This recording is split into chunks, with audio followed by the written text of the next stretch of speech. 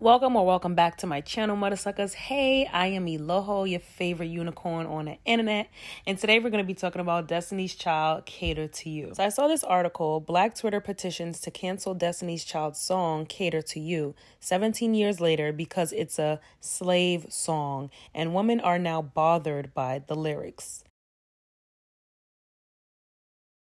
Now, let me begin my commentary by saying that you have to remember that music is art. Some people are going to like it. Some people are going to love it. Some people are going to hate it. But when Cater to You came out in 2004, this song was a bop. So back in the early 2000s, Cater to You was obviously well received.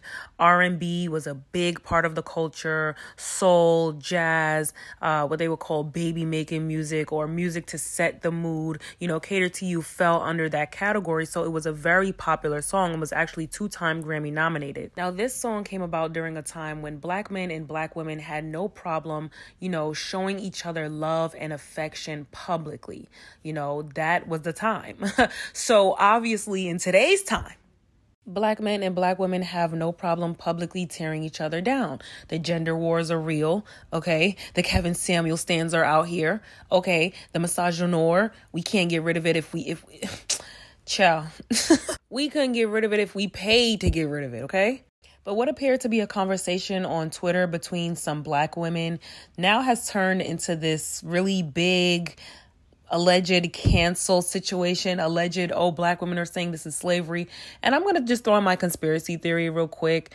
I feel like sometimes the blogs and, just white media, sometimes they make things bigger than what it actually is.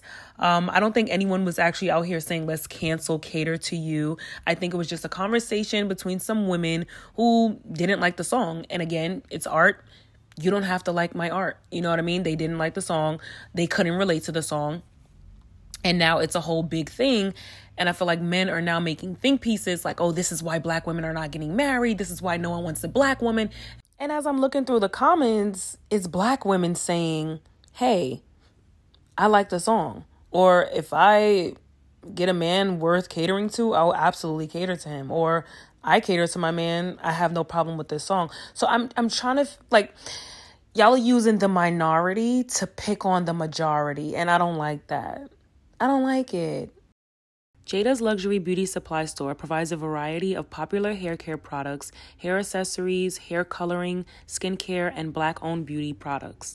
Located at 488 Hempstead Turnpike, Elmont, New York, Jadas Luxury Beauty Supply Store provides products for natural and relaxed hair. I know many of us are so used to shopping at non-Black beauty supply stores, but I really recommend giving Jadas Luxury Beauty Supply Store a chance. It's nothing like having a Black woman who understands Black hair and Black women's needs supplying the products that we use on an everyday basis. And the reviews speak for themselves, honey, okay? Jada provides top-notch customer service inside and outside of her store. So if you're not in the New York area, don't worry. You can head over to jadasluxurybeautysupply.com and follow them on Instagram at Jadas Luxury Beauty Supply. If you have any questions, her DMs are open. The Cocoa Curling Custard Cream is on sale for Juneteenth, so use the coupon code JUNE during checkout. Now let me put y'all on to some products that I just can't live without. Now my shower isn't a shower without Nutty Cosmetics.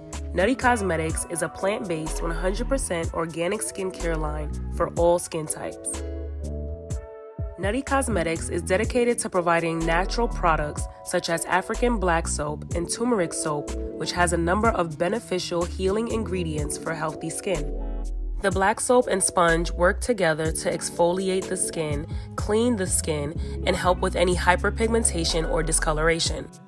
The facial washes are bomb.com, and the turmeric scrub I use twice a week to exfoliate dull textured skin, leaving me with smooth and even glowy skin, honey. Y'all see the melanin popping. Y'all see that. After your shower, you want to finish up with one of the body butters, and there's so many feminine scents to choose from. During the day, I'll use the Acne Away facial oil, or at night, I'll use the dark spot corrector. Head over to nuttycosmetics.com for some bomb products and use my discount code Eloho at checkout. Now, there are a couple of lines that I can definitely do without, don't get me wrong, but overall, I think it's a beautiful song. And I want to note that she's she's writing a letter, like she's singing a letter. In the last line of the second verse, she says, sit back and let me pour out my love letter. So think about yourself writing a love letter to your man. If you are a cis het woman, think about you writing a love letter to a man. And in the beginning, she says, baby, I see you working hard. So this is not just any man. This ain't no troll on Twitter. Okay. This is the love of your life who has coming home from a hard day of work. And just for one day, you want to cater to him. That is what this song is about.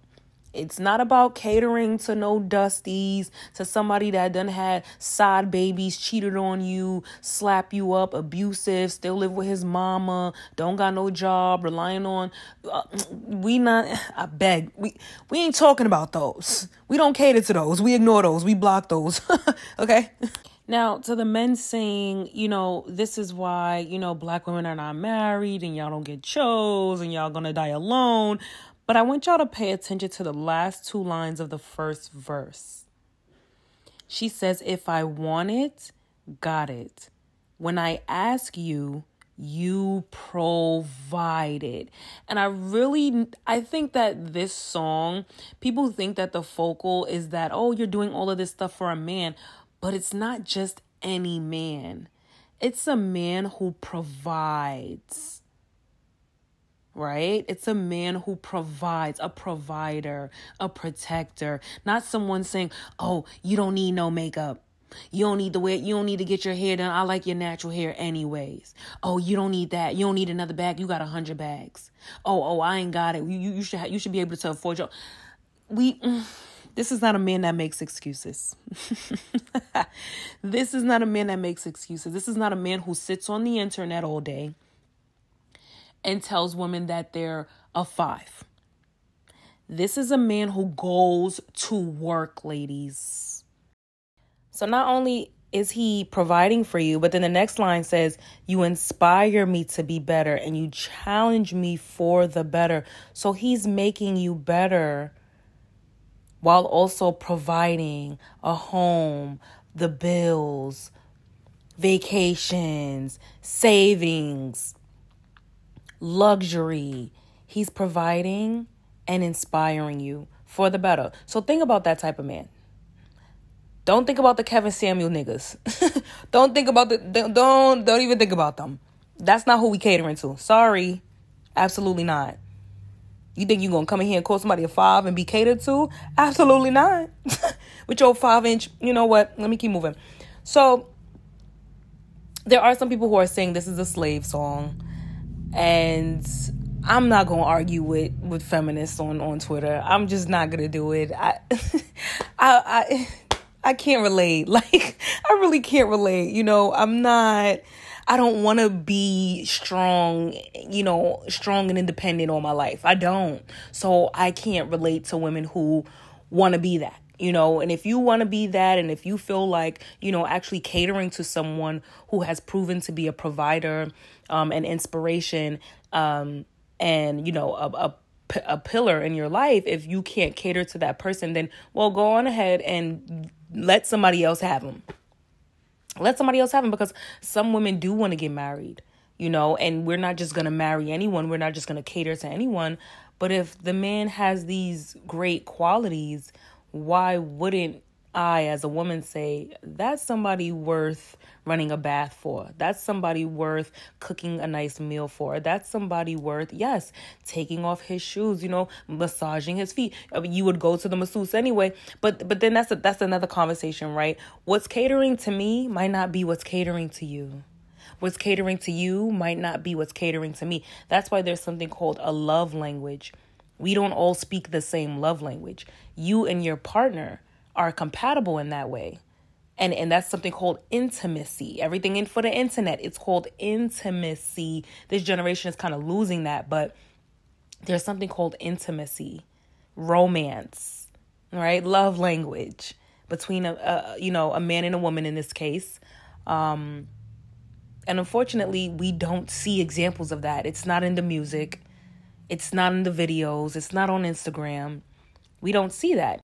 And I want to say, as a woman who is not a part of that relationship, it is not your place to tell another woman how to cater to her man, or that she's catering to, or that her catering to her man is her being a pick-me to her man.